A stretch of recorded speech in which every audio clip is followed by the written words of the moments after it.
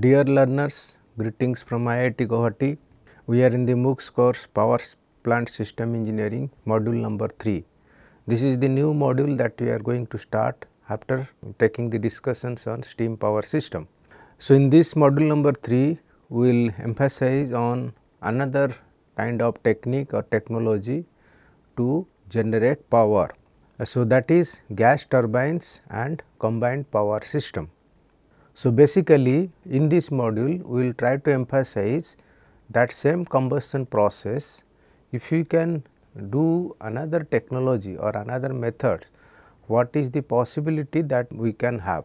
One possibility is that we can have based on gas turbines system is that it can serve for power generations as well as for thrust generations. In fact, gas turbines is the backbone of aircraft industries because they generate thrust through this gas turbine technology. So, our module will emphasize on two different themes. One is gas turbines for production of power, other is gas turbines for production of thrust. So, let us start this first lecture. So, in this lecture we will touch upon fundamentals of gas turbine systems, and here we will try to emphasize on gas turbine cycles, various gas turbine cycles that are possible with their possibilities. Then one important thing is that for gas turbines reference cycle, we take it as a Brayton cycles. For example, for steam power systems, the reference cycle was ideal Rankine cycle. So, similarly, and that was treated as steam power cycle, and for gas turbines the corresponding ideal cycle reference cycle is the Brayton cycles.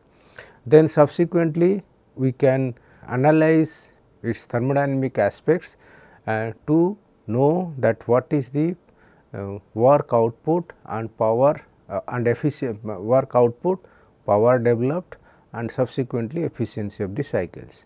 Also, we will touch upon the possible working fluids that can be used for gas turbine systems. So, just to give the brief introduction of gas turbine cycles.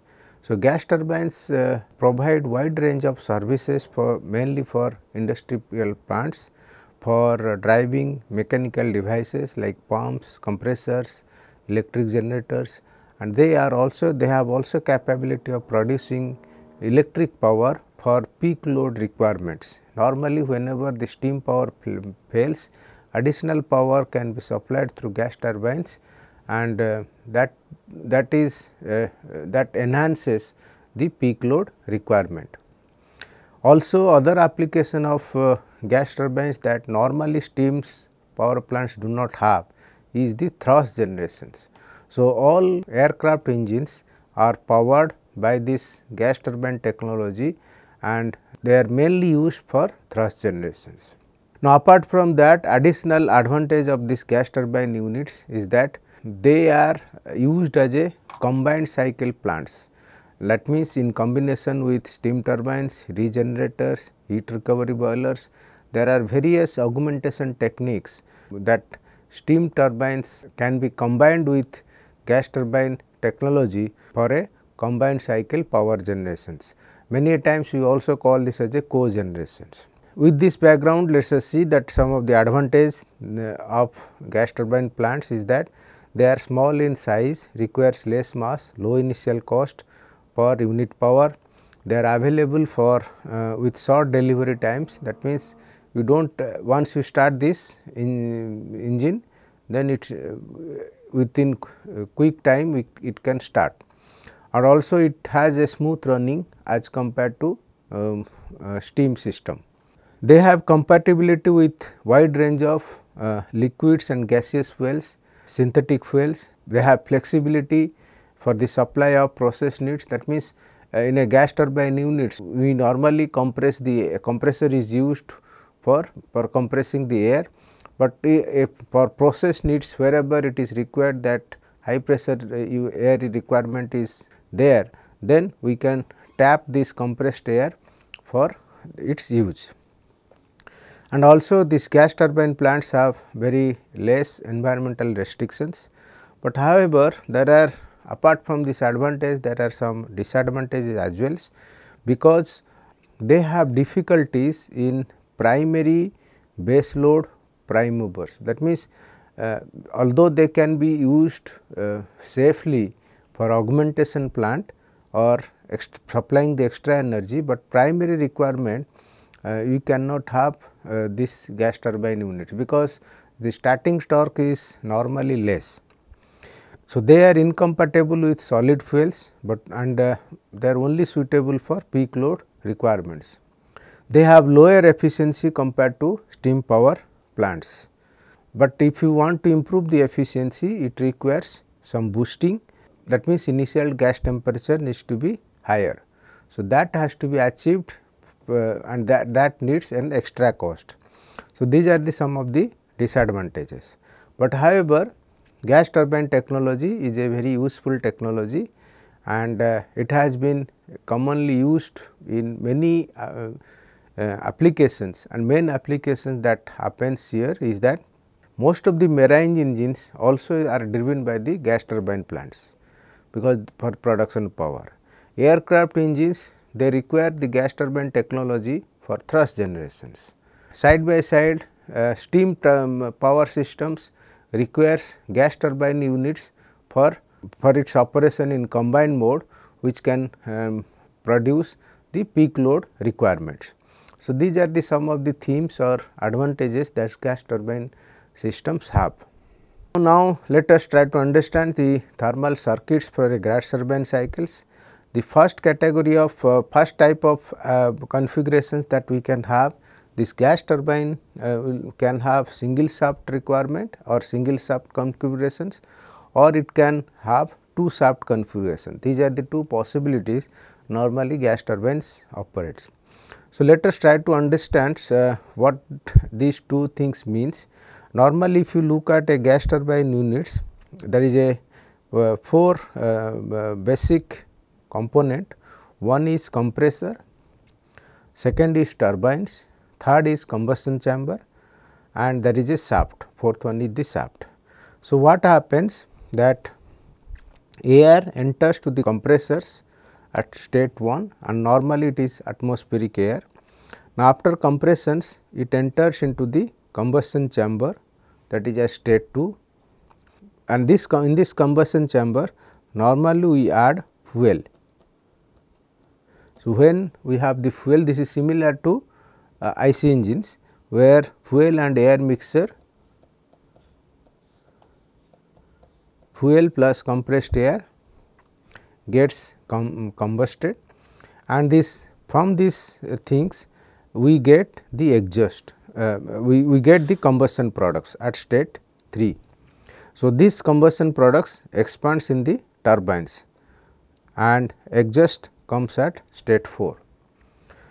So, basically speaking that and the power is getting developed by these turbines. So, what happens is that here the turbine has two roles to play. One is it can give the load requirement for the plant. Second is this turbine also drives this compressor through the shaft. So, ideally speaking, the turbine speed and compressor speed should match, so that single shaft can be connected, and at the same rate we also the turbine also produces the power. So, power development that comes from the turbine, and compressor takes the work input. So, part of this turbine work goes to compressors to drive it, and rest of the things, balance part, that is Wt minus Wc is your resultant power that is being produced. So, this is what the single shaft arrangement needs to have, and it is a why we call it a direct open cycle, because both the sides like inlet and exhaust, they are atmospheric in nature. There is no additional or secondary fluid comes into picture. But in two shaft arrangement, the process remains same as it is.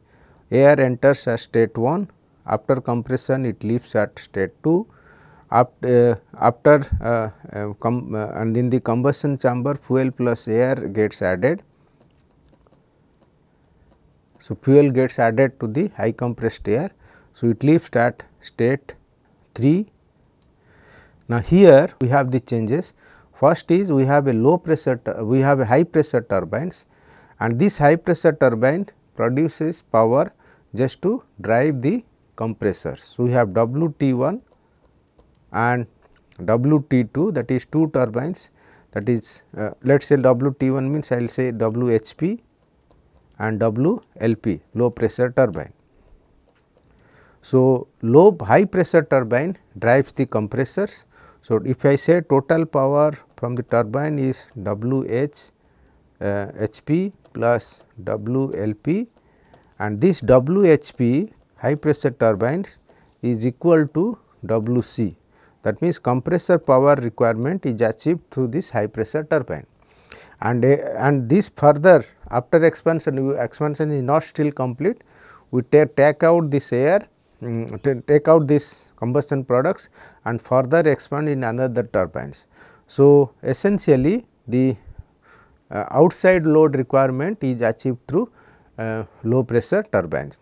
So, advantage for these things is that here in the single shaft arrangement, we cannot run the systems at varied load, but here in a 2 shaft arrangement, since the 2 shafts are decoupled to each other, that means only compressor and high pressure turbines can run at same RPM, but whereas the turbine connected for load requirement, that it can run at different RPM. So, this allows the loads to be driven at variable speeds. So, this is the single shaft and 2 shaft arrangements, and we call both of them as direct open gas turbine cycle. Now, this also have another point I need to emphasize here, that in this figure what we have shown here, these gas turbines are used for power generations, but there are possibilities that this instead of getting power through turbines, the exhaust gas can also expand further in a nozzle for thrust generations. That is essentially happens in an aircraft engines. So, the useful power can be supplied by the turbines or allowing the gas to expand further in a nozzle that can provide propulsion or thrust for these aircraft engines. This is the another advantage of the gas turbine systems. In fact, all aircraft engines rely on gas turbine units. So, gas turbine technology is the backbone for aircraft systems, and again we call this as open cycle, and because we need to rely on atmospheric air which continuously is taken, and since we are dependent on atmosphere, air is the only feasible choice. Now, this is about direct open gas turbine cycles. Another thermal circuit possibilities we can have indirect open gas turbine cycle. The word indirect is being used is that we here we do not have a combustion chamber, rather we have a heat exchanger. And what does this heat exchanger does is that normally these things are used when the gas turbine technology is used in the combined power plant board. So, what we have is that somewhere we are having another kind of working fluid, and we call this as a coolant, and this is which is being produced from any other reacting systems. So, initially air which is taken from the atmosphere enters in the compressor as state 1, after compression it goes to state 2. Now, instead of air getting combusted, it takes heat from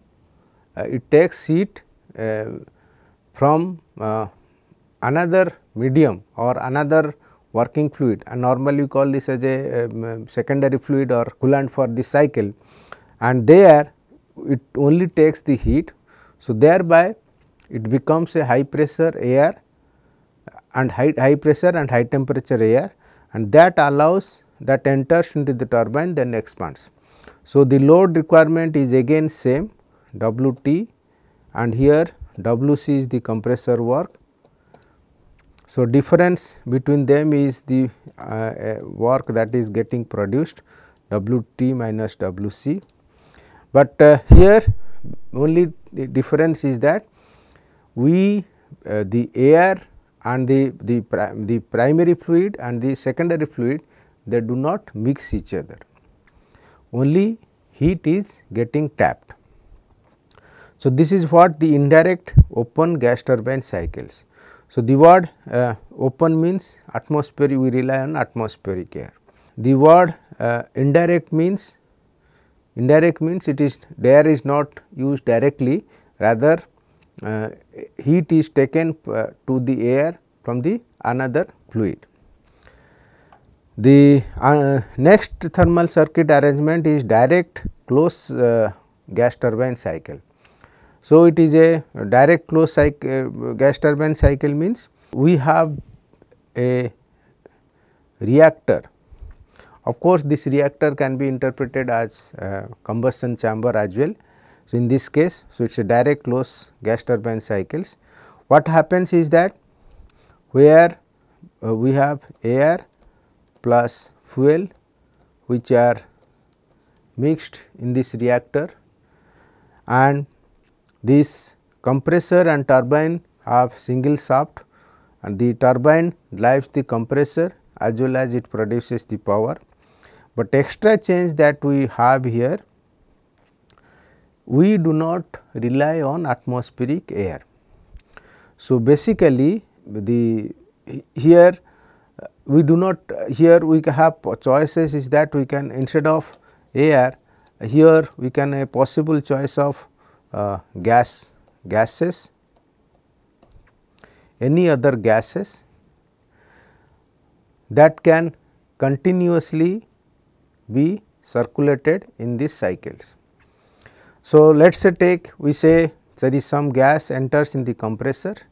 After compression it goes to state 2, it enters to a reactor, where basically this reactor, here I use the word reactor instead of combustion chamber, is the heat addition that takes place. Then after heat additions, this high pressure and high temperature gas enters to the turbine at state 3, and after expansion the exhaust gas, the gas comes out from the turbine, but here instead of going out atmosphere, the same gas gets recirculated. So, the piping arrangements are different, for one for the working fluid circuit, other for the rest of the components in the circuit. So, this is what we call this as a direct closed gas turbine cycles. And next and most important arrangement that we are going to discuss in our cycle is the Brayton cycle. What it does, it is an indirect closed cycle, closed gas turbine cycle. So, what we take the techniques or thermal circuits from a direct closed gas turbine cycle and indirect open gas turbine cycles, combine them, then we get this indirect closed gas turbine cycles. So, what it does is that, and the indirect gas turbine cycle combines the indirect open cycle with direct closed cycle, so that the reactor is separated from the working fluid by a heat exchanger, and the working gas rejects it to the atmosphere via heat exchangers.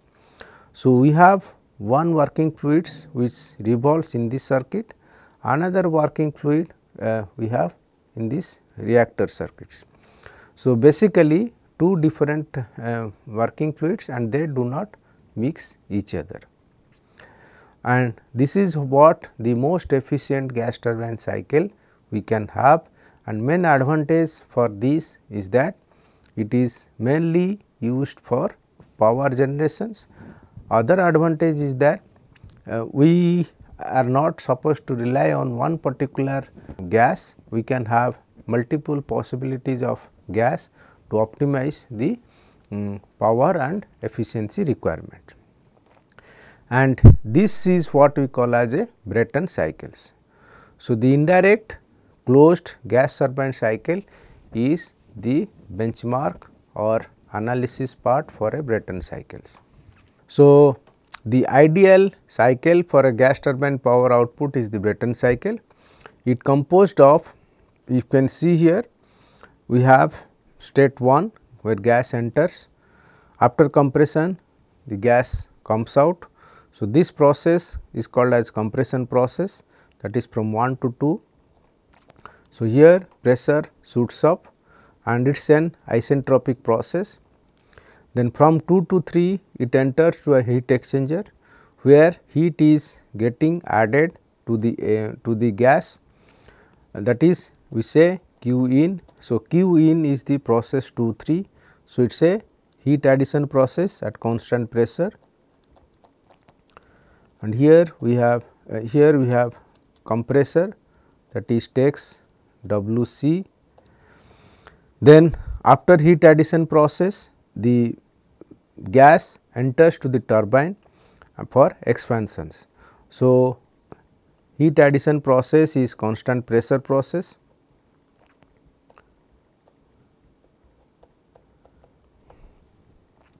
Now, in the turbine process is denoted by 3 4, and this process is isentropic process, that is constant entropy process, that is in the turbine, and again finally heat rejection process that takes place at constant pressure.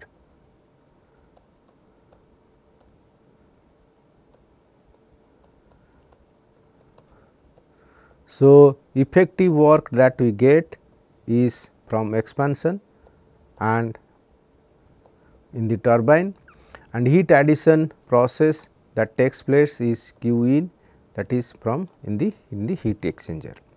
So, this is the very basic bottom line for an ideal Brayton cycle, and here the components are treated to run as a steady flow manner with negligible kinetic energy, change in the kinetic energy, and work done is so that the work done from the turbine is equal to change in the enthalpy.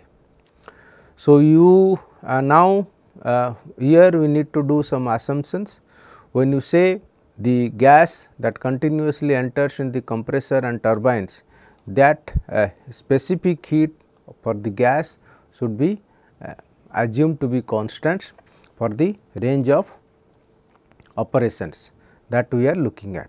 So, with constant specific heat assumptions, the analysis becomes a simple air standard cycle with air as working fluid. Further, we need to do this thermodynamic analysis. For this thermodynamic analysis, let us refer to this pressure, volume and temperature entropy diagrams. Process 1 to 2 is compressions, which is W c work enters. Process 2 to 3 is constant pressure heat addition. 3 to 4 is expansion in the turbine. 4 to 1 is heat rejection Q out. So, this is what we see in the pressure volume diagram. Similarly, 1 to 2 is isentropic process in the compressor, 2 to 3 is the heat addition process in the combustion chamber, 3 to 4 is the expansion process in the turbine, and 4 to 1 is the heat rejection process at constant pressure. So, with this analysis we can recall some of the fundamental parameters. First thing, we have to say define the pressure ratio for the turbine, that means what is the range of pressure it should work, that is we define a term which is called as pressure ratio for turbines. There are possibilities pressure ratio in the compressor and turbine, they may or may not be equal, but however, for our analysis we will say that since the compressor is driven by the turbine, so we say that the pressure ratios we need to remain same.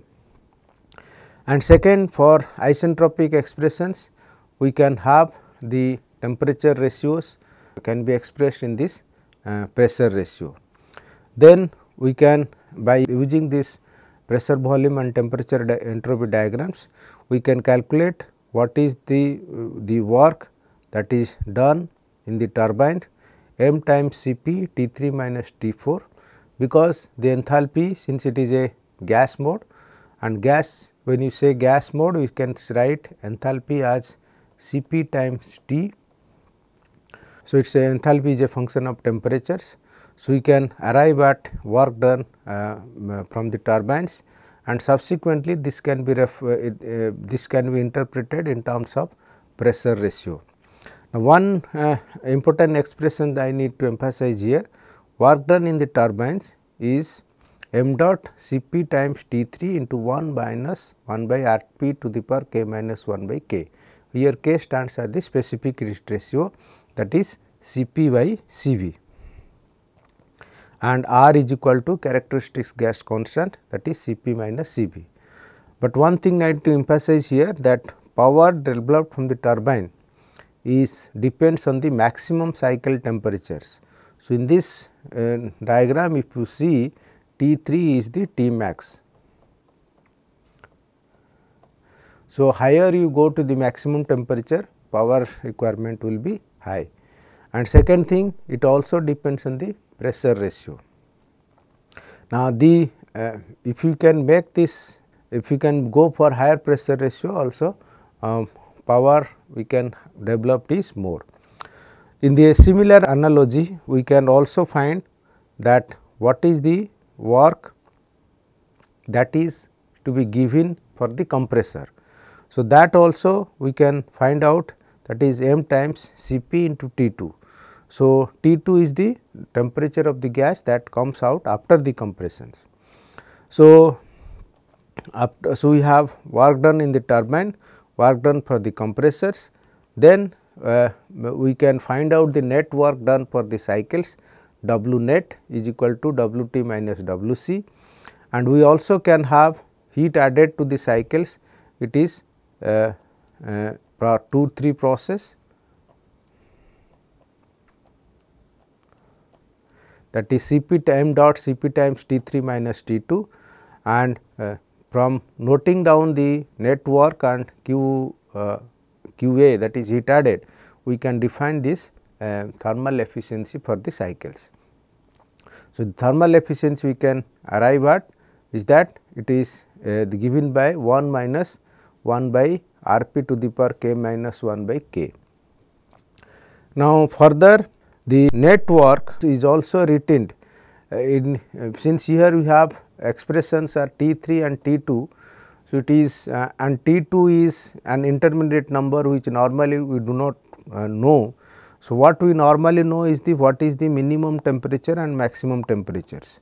So, T3 is your T max and T1 is your T mean. So, an idealistic way of or most effective way of representing network is in terms of T3 and T1, which is the highest and the lowest temperature of the cycle, and also pressure ratio is the another role that needs to be accounted. So, basically net work is a function of maximum temperature T3, minimum temperature T1 and pressure ratio. Additionally, it also depends on the working fluid. So, that is the function of Cp. So, the characteristics of working fluid comes into here with respect to K, that is specific heat ratio, and Cp. These two numbers is very vital for the choice of the gas which is being used as a working fluid. So, with this we will try to emphasize what are the different inferences that we get out.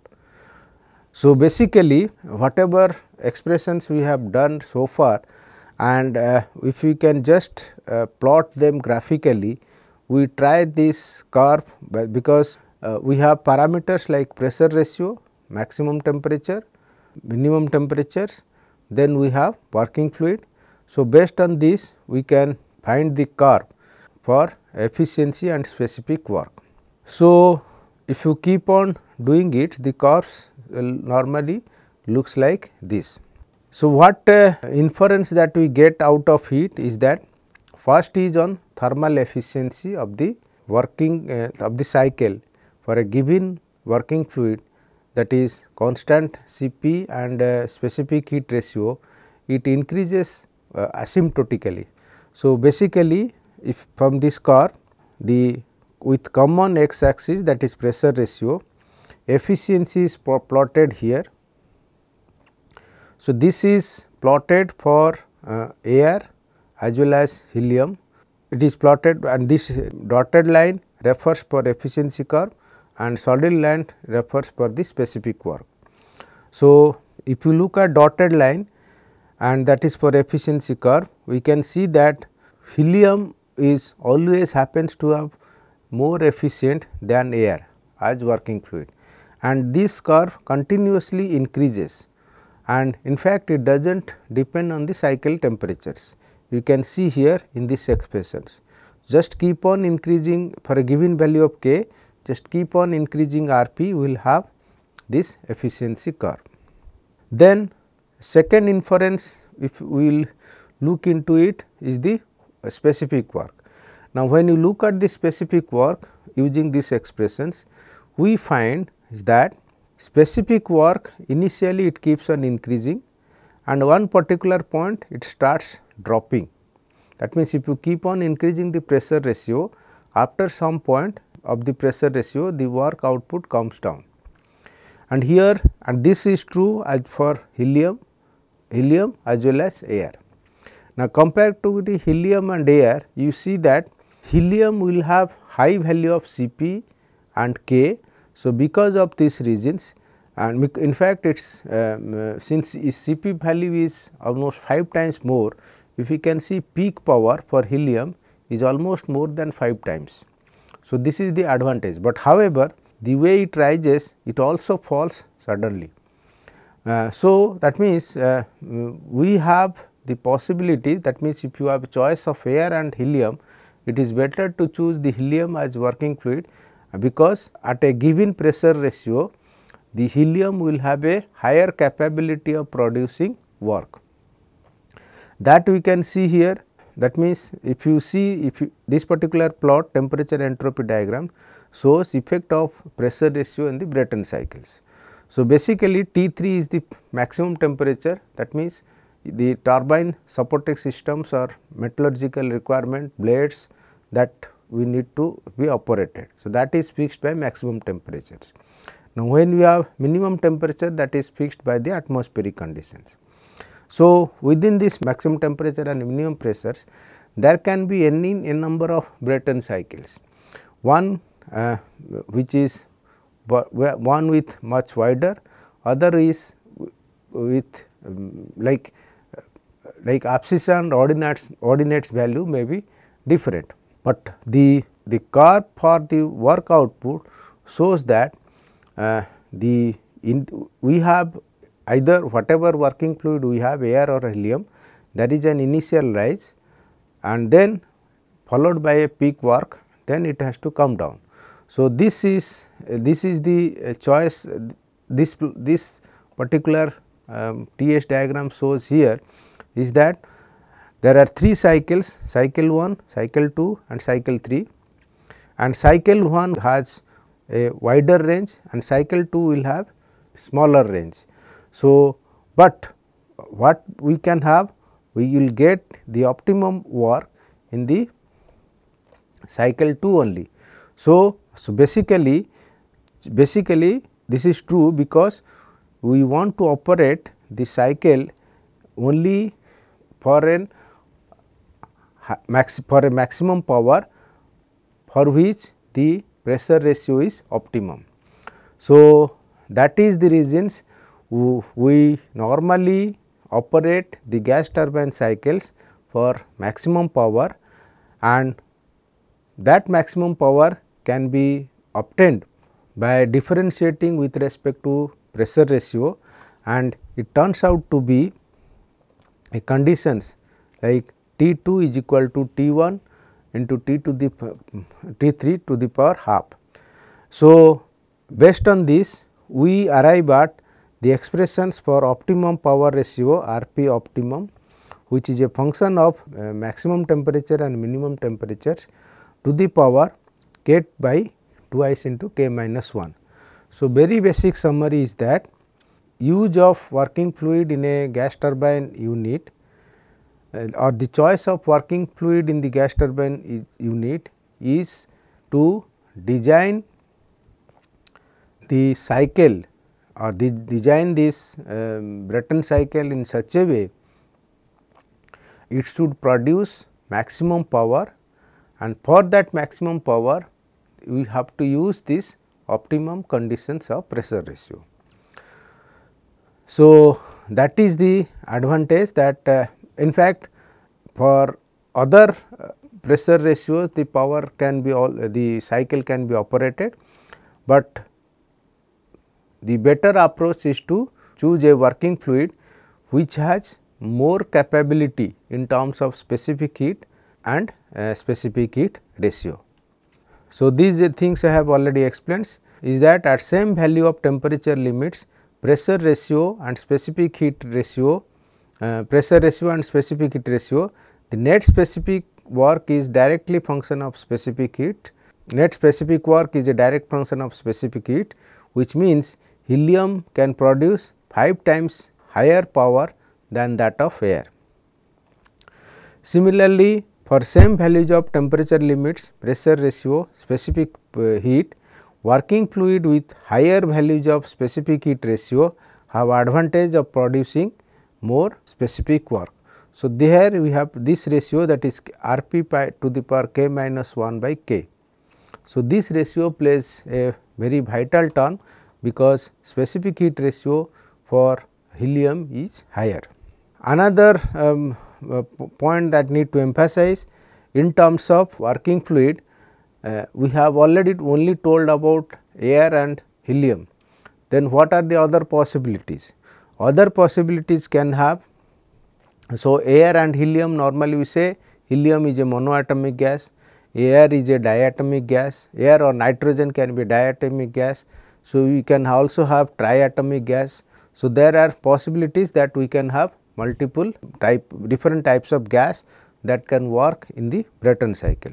But what happens is that when we use monoatomic gas like helium in this case, obviously for a given pressure ratio, let us say I take this pressure ratio as 4, at this pressure ratio with air as working fluid, it can produce closely about 350 kilojoule per kg of work, but at same pressure helium has the capability to produce closely to 1800 kilojoule of per kg work, which means, but if you want to produce with same for air, we have to go for higher pressure ratio. So, which means that plant size or reduction of for reduction of the plant size, we need to rely on monoatomic gas for a given pressure ratio, because monoatomic gas has advantage of higher specific heat and also will have higher values of K. So, this is the background summary for the thermodynamic analysis. So, now we will rely on a numerical problems which is based on the working principle of an ideal Brayton cycle. The question that was given here, we need to find out the pressure ratio required for an ideal Brayton cycle to produce net work of 1400 kilojoule per kg. And we are given with data that cycle has maximum and minimum temperature of 288 and Kelvin and 1380 Kelvin. We also need to find out optimum pressure ratio and maximum work. So, we have given the choice of working fluid with helium and air. To solve the problem, So, first thing we need to do is to draw this pressure, volume and temperature entropy diagram.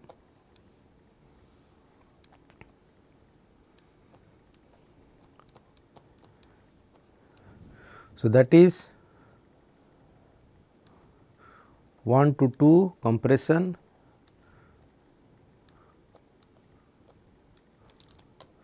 1 to 2 is the compression, 2 to 3 is the combustion, 3 to 4 is the expansion, and in the turbine 4 to 1 is the heat rejection. And in these temperature entropy diagrams, the cycle can be drawn in this manner like 1, 2, 3, 4.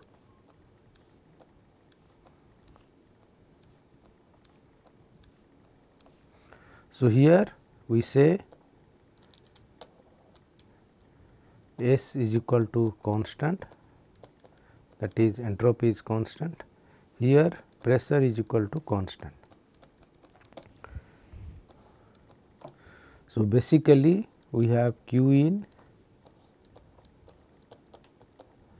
and we have W c that enters into the system, W dot c, W dot t that is power that is being produced.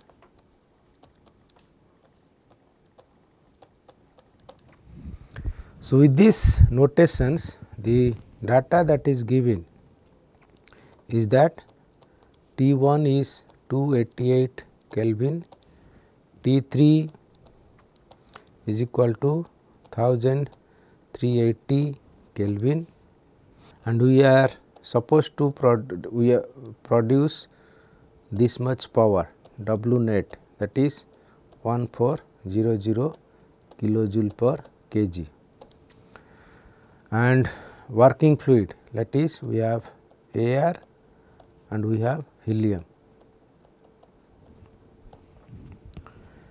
So, first thing let us start that working fluid. If you take helium,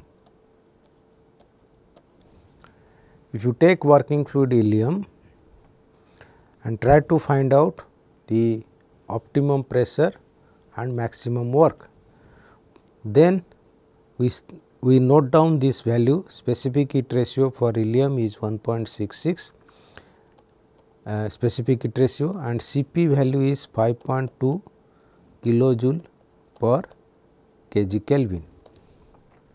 And we also know that the expression for Rp optimum, that is equal to T 3 by T 1 to the power k by k in twice into k minus 1.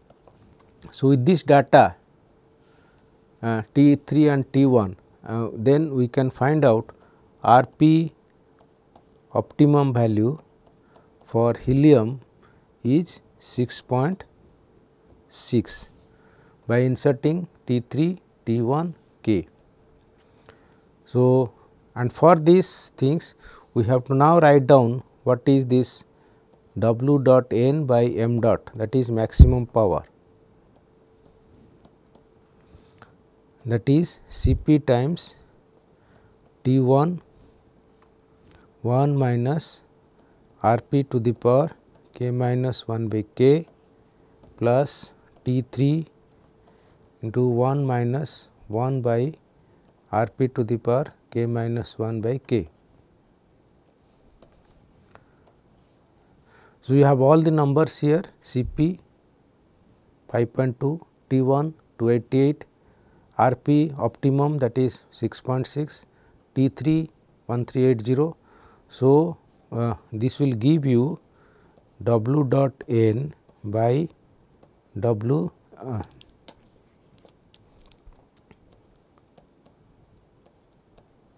m dot maximum. So, this value is 3242.5 kilojoule per kg. So, this answer gives you the fact that with we can use helium as working fluid. With this optimum pressure ratio, it can give maximum power is 3424.5 kilojoule per kg. So, these two answer we got it, but our requirement is that we need to produce 1400 kilojoule per kg. Then why then what pressure ratio we should have?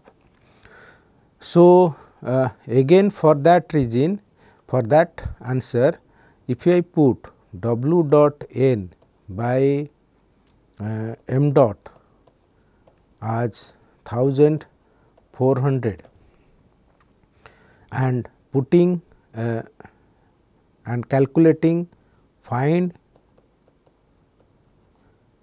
Rp. So, to do that we can write this expression, that is 5.2, that is Cp, T1 is 288 into 1 minus 1 by Rp. Note that here Rp is unknown.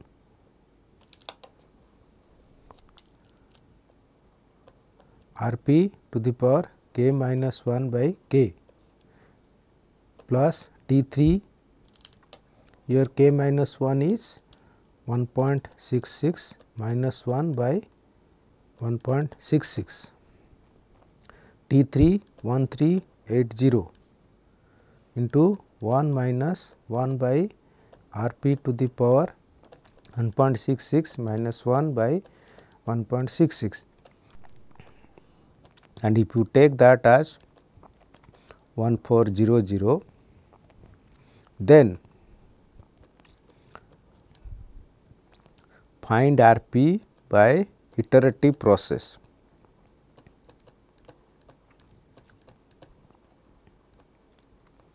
So, to start this iterative process, we use different values of Rp, but initial choice for this Rp is that we all know that for Rp of 6.6, your W net is 3242.5.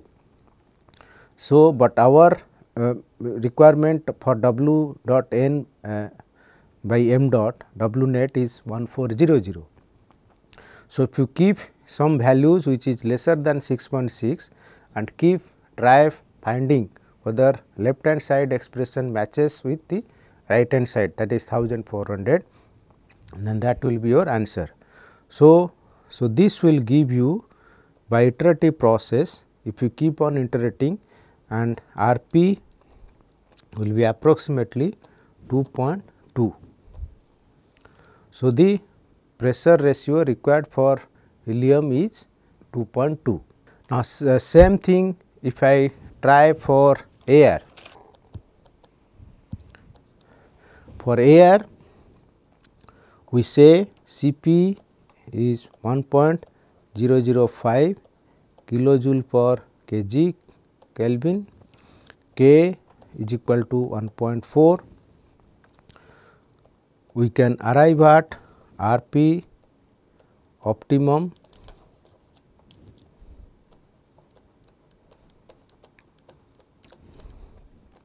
is equal to T3 by T1 to the power k into twice k minus 1, 1380 divided by 288 to the power 1.75.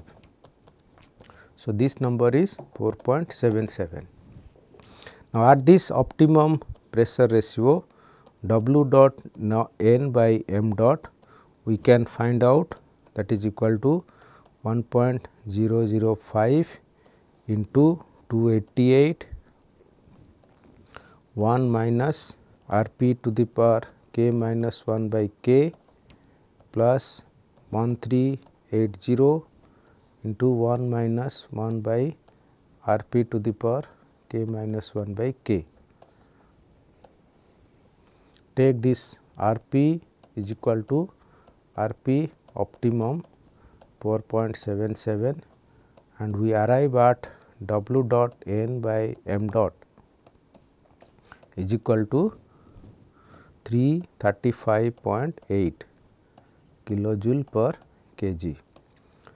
So, here we need to have important inference here with helium as working fluid, and when you operate this cycle with a optimum pressure ratio of 4.77, we can have maximum power of 335.8 kilojoule per kg. That means, air cannot produce 1400 kilojoule per kg. So, for this problem the option of air is ruled out.